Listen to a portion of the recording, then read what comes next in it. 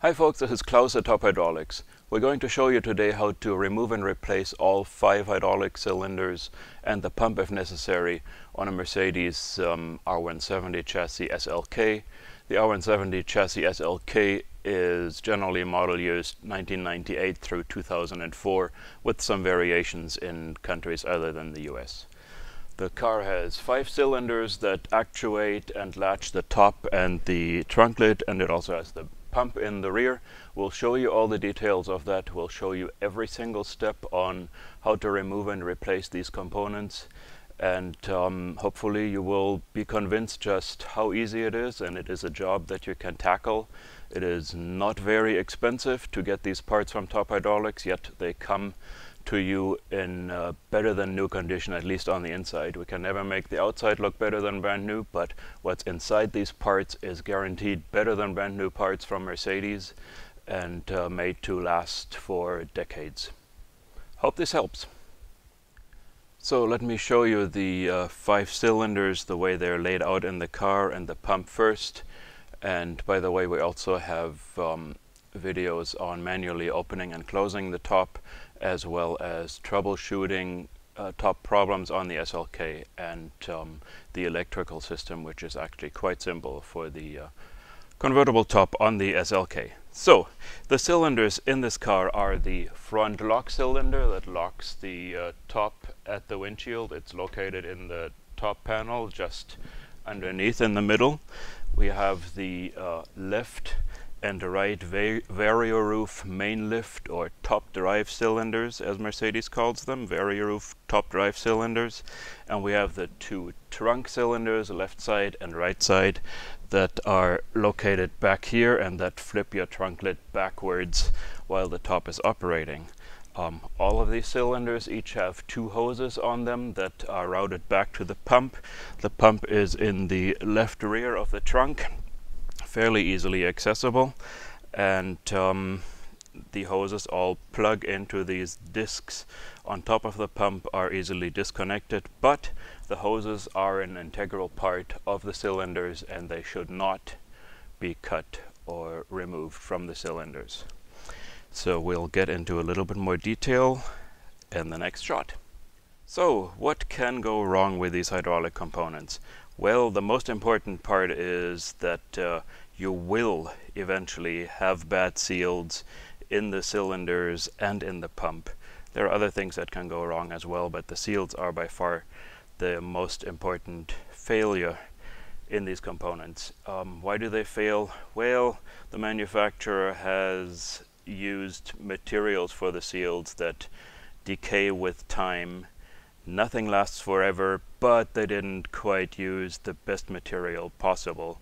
And Top Hydraulics is changing that by putting in much longer lasting seals, for example made out of Viton. Viton has an almost unlimited shelf life. It is a fluorinated elastomer that will not decay, at least significantly with time, should be good for many, many decades. We actually make these parts better than new inside.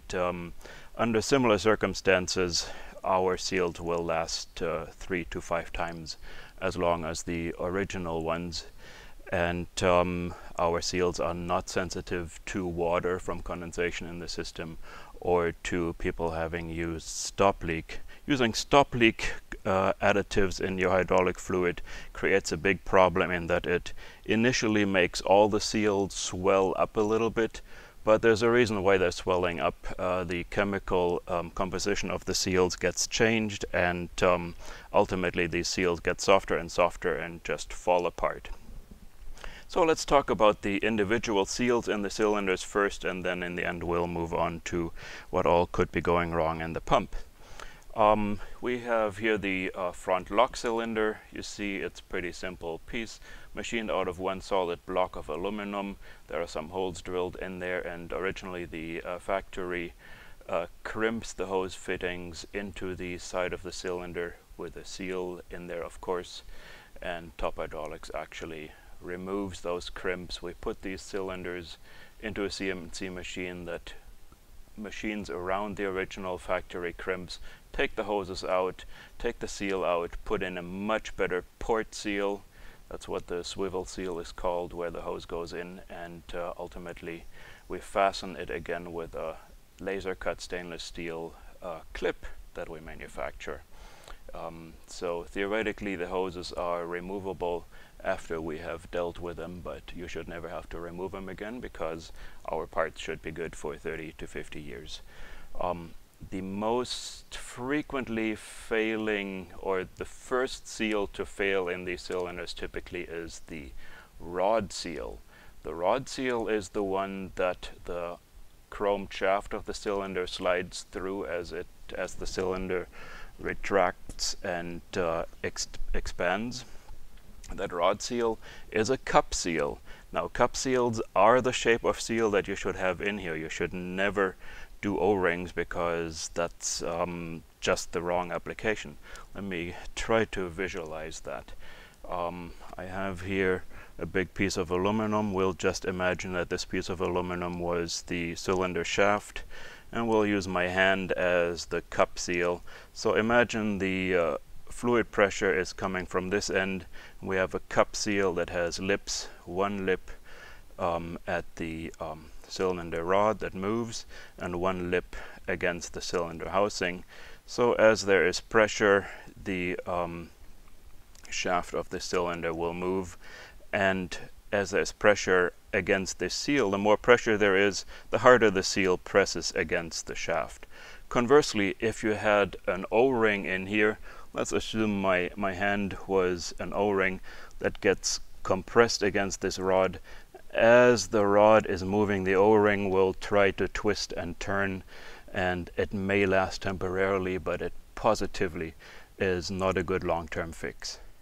You really need to replace all seals on these cylinders because in the long run eventually they will fail. Even if the cup seal that we just talked about typically fails first, next you will have either the port seals leaking.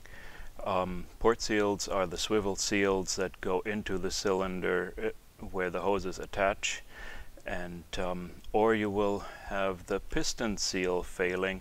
The piston divides the two chambers of the cylinder, so it's on this brass piston here, and of course the piston slides up and down the cylinder.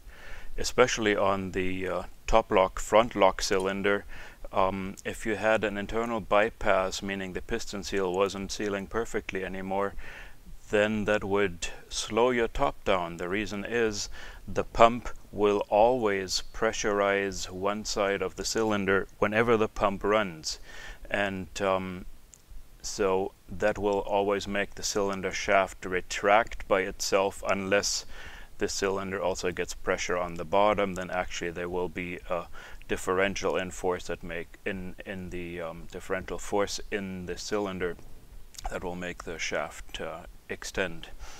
Anyway, a bypass on the piston seal will slow down your top. Eventually the port seals will leak. It's not if, it's when they will leak.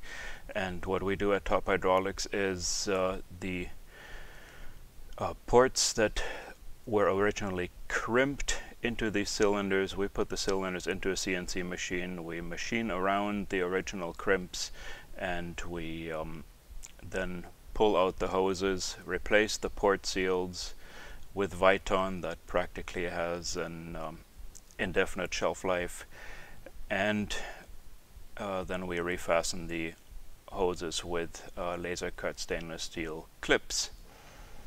There is also on the trunklet cylinders on the bottom seal for the bottom plug, and note how we machine out the crimps on the cylinders originally.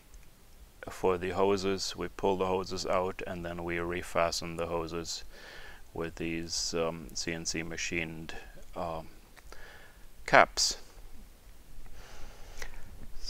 The other thing that theoretically can go wrong on these cylinders is the hoses. Well, the Mercedes hoses are the highest quality automotive hoses around. These hoses will only fail if they get mistreated. Top Hydraulics offers core exchange, where we can send you individual cylinders or the full set with a pump, where you simply pay a deposit on top of the price, and you get the deposit back once we get rebuildable parts. So lastly, let's talk about the pump a little bit. You see here the pump's reservoir. We have some clear fluid in it. This is a pump that has just been rebuilt by Top Hydraulics.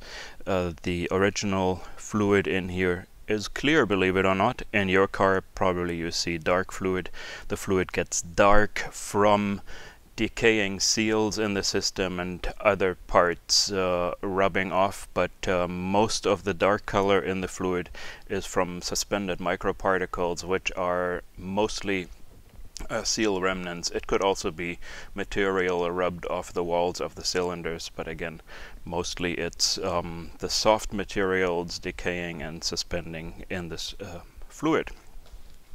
So here we have the minimum and maximum markers on the pump's reservoir. That's where the fluid level should be. Fluid level should be at maximum when the top is down and the trunk lid is closed, and that'll automatically go down to close to minimum when the top is up and the trunk lid is pulled back. What can go wrong in this pump? Well, there's a lot of things. Of course, there is the electric motor. There is an oil seal from the motor to the pump. Top Hydraulics, of course, makes better oil seals that hold up to more pressure, in particular to more back pressure from the reservoir. If people accidentally overfill the reservoir, they will put way too much pressure on the oil seal. Our seal can take about double as much back pressure as the original ones. Of course, there are further seals inside this pump and valves. We have the two solenoids on the bottom that direct the flow of the fluid to the cylinders, and pressure relief valve, and of course there's the piston assembly. This pump is a piston pump, so we have a rotating piston assembly, and pistons will wear out. Top Hydraulics make sure that all pistons are within spec and that the pump actually ships to you with performing better than a brand new one would from Mercedes. We are certain that we make these parts better inside than new ones.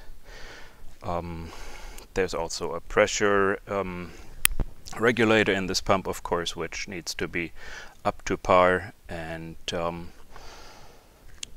various minor parts that I haven't mentioned yet. In any case, I hope this gives you a good overview of what all could go wrong in these cars, in these hydraulic systems. In the seals in these cylinders are made such that they typically last about 15 years. If you live in a hot climate, the seals will decay faster, and if you live in a cool climate, they could last a little bit longer. So on average, the life expectancy of these cylinders is about 15 years, where if you were in a hot climate such as Florida or Texas or United Arab Emirates, you can easily have these systems failing after 8 years. Also, what will make the systems fail sooner is if you have the wrong fluid in your system. If you have stop leak additives, they will soften seals, initially make them swell up, but then they fall apart quickly. They also do a number on the pump itself.